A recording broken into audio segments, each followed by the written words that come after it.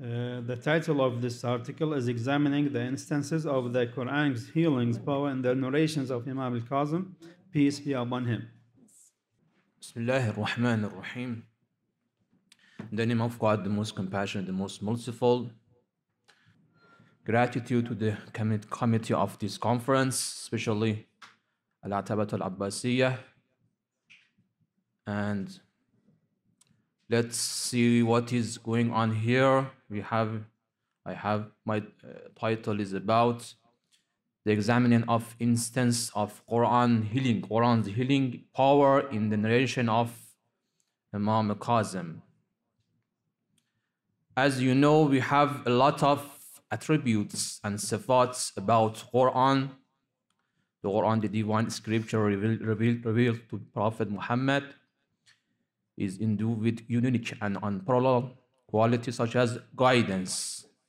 As you know, at the Surah Al-Baqarah, this attribute is attribute to the Quran, guidance, هدى للمتقين, remembrance. لقد أنزلنا إليكم فيه كتاب فيه ذكركم, criterion. تبارك الذي نزل الفرقان على عبده. فرقان criterion من القرآن. Clarification meaning تبيانا لكل شيء. And one of the most significant and eternal attributes about Quran is this attribute, it's Shifa. What is the meaning of Shifa? As you know, Shifa could be translated into cure of disease. Ilaj al-Amras, for example. The Quran, the scripture, Shifa is mentioned in 3 key verses. As you know, at the Surah Al-Isra, verse 82, we send down of Quran that which is healing and mercy for the believers. وَنَنَزِّلُ مِنَ الْقُرْآنِ مَا هُوَ شِفَاءٌ وَرَحْمَةٌ لِلْمُؤْمِنِينَ. And O mankind, there has come to you instruction from your Lord. لَقَدْ جَاءَكُمْ مَوْعِظَةٌ مِنْ رَبِّكُمْ وَشِفَاءٌ لِمَا فِي الصُّدُورِ. Healing for what is in your breasts. And in Surah Al-Fussilat, verse 44, قُلْ هُوَ شِفَاءٌ وَرَحْمَةٌ لِلْمُؤْمِنِينَ. It's one of the most important attributes and sifat about Quran, as mentioned in Quran itself. Let's look at the meaning of Shifa in perspective on commentators, the distinguished commentator Mufassirin. For example, Qurtubi said the Quran comprehensive healing is talking about offer, cure the both spiritual and physical ailments, meaning both of al-ruhi wal-jismani, in shifa al-ruhi wal-jismani lil-Quran.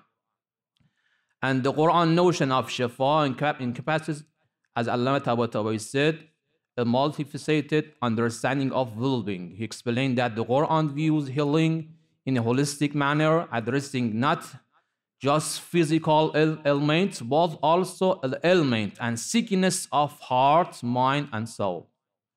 As you can see in the perspectives of commentators and mufassirin.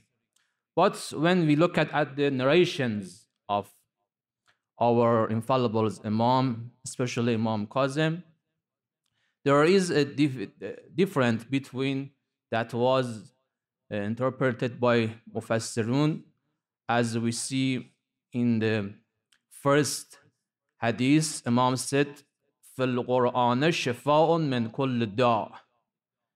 Imam includes shifa from the literal meaning to the all kind of sickness and diseases. It's very important. It's المعنى الشامل, يعني meaning dynamic meaning for the Quran in terms of shifa. And in another narration, Imam Kadhim said, إذا خفت أمرا فقرأ مئة آية من القرآن. If you fear something, recite 10 verses of Quran from whatever you want. ثم قل اللهم اكشف أن البلاء 3 مرات. Then you can sit اللهم اكشف أن البلاء, Ya Allah, dispel this disease and this adversity from me 10 times. And in another verses, Imam, one of the companions, Imam Muhammad ibn Rabah al-Qala, he saw Imam as one to do hijama, أخذ الحجامة, cupping at the day of Friday. Imam said, قبل الحجامة, you should recite Ayatul Kursi.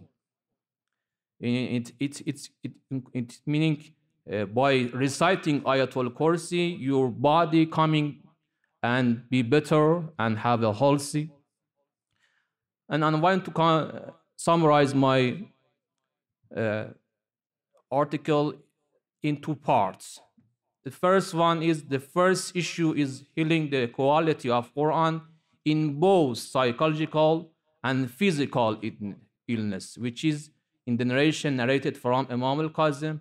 Both aspects of Quran have been addressed with recitation of specific chapters like Mu'awwidhatayn, Qul huwallahu ahad, Qul a'udhu bin-nas, Qul a'udhu birabbin-nas, and specific verses like Ayatul Kursi.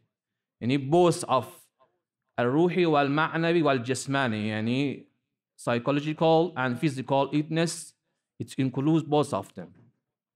And the second part of this article concluded that the healing quality of Quran includes both preventive, الوقاية دون العلاج, الوقاية, and curative aspects, prevention from the pain and afflictions, means that by reciting certain verses of Quran, one can prevent unexpected harms and the progression and increase of pain and affliction. And this meaning has been emphasized on most cases in the narration of Imam Al-Kadhim. I hope it would be useful for you. Thank you so much. That's enough. Thank you very much, Morteza, for such an article that is going to talk about Shifa in the Holy Quran. As we know, the Holy Quran is going to be to recover all the illness of the human being, but we are going to, unfortunately, we are not going to do so. Thank you very much, Dr. Morteza.